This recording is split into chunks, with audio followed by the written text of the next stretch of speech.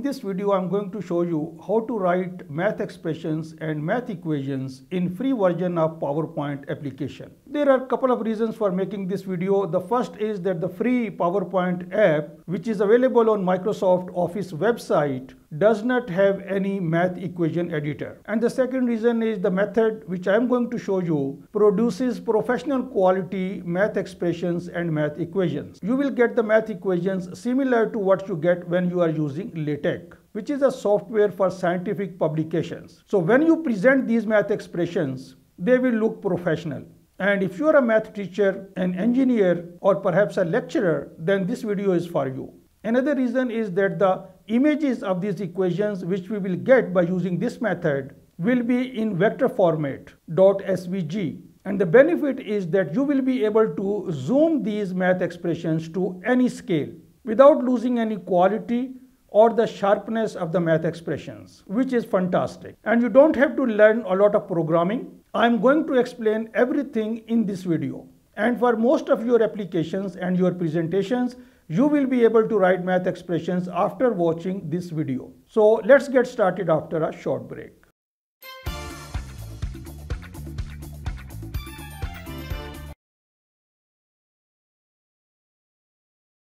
Hello and welcome to my channel. My name is Tahir and I make videos about educational technology tools. If you are interested in this topic, please hit the subscribe button and also the notification bell to get notified whenever I post a new video on this channel. Now, PowerPoint is a software of choice when creating presentations for most of us. Although I use other methods such as Latex and Canva for creating my presentations, and Microsoft PowerPoint app is freely available on office.microsoft.com website. But if you look at the Insert tab, there is no equation editor available. So let us see how we can write math expressions in our PowerPoint presentation. And the equation editor which we are going to use to type math expressions and math equations is called codecogs. And simply type codecogs.com in any of the browsers you are using. Then click on equation editor.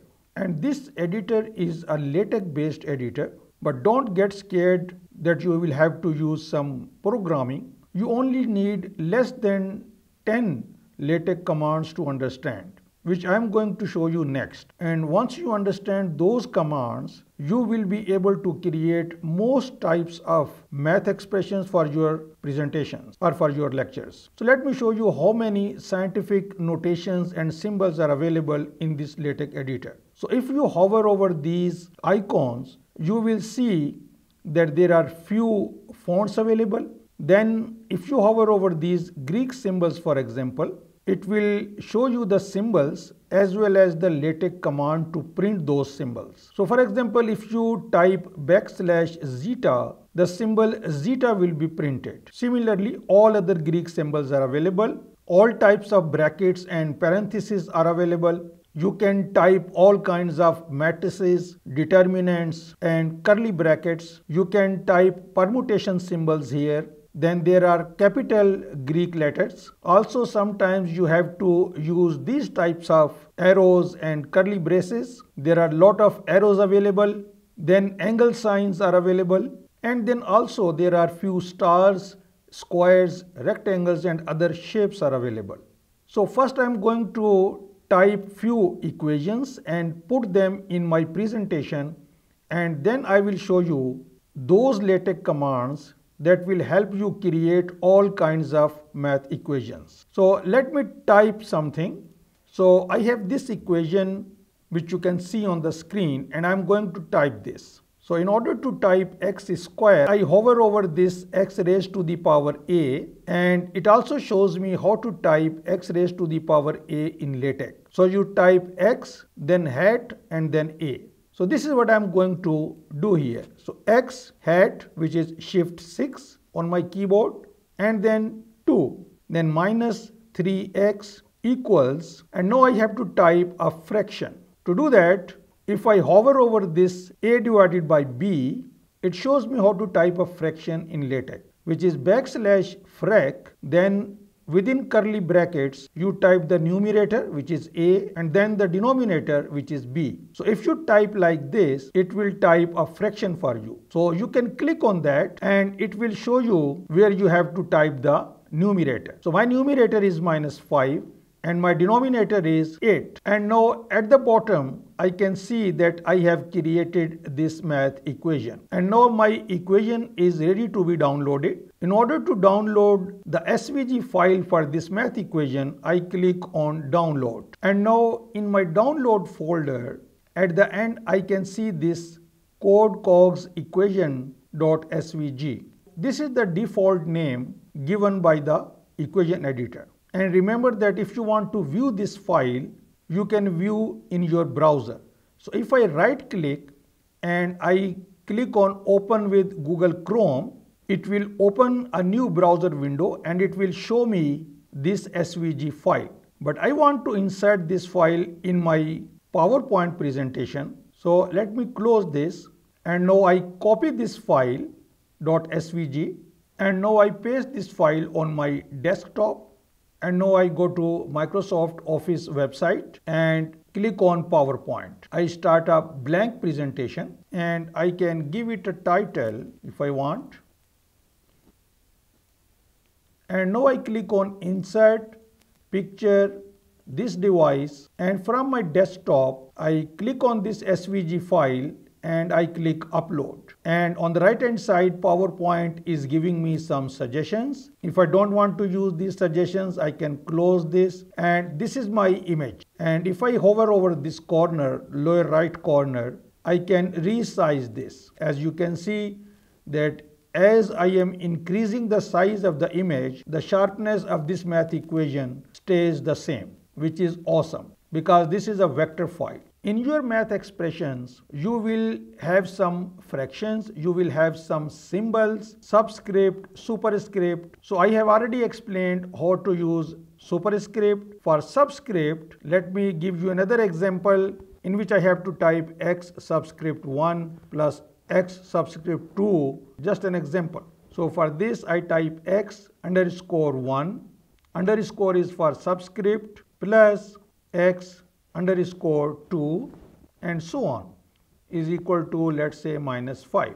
So this is how you can type subscript. So similarly for matrices, if I click on that, I can choose how many rows and columns my matrix has. And as you can see that there are 3 rows and 3 columns.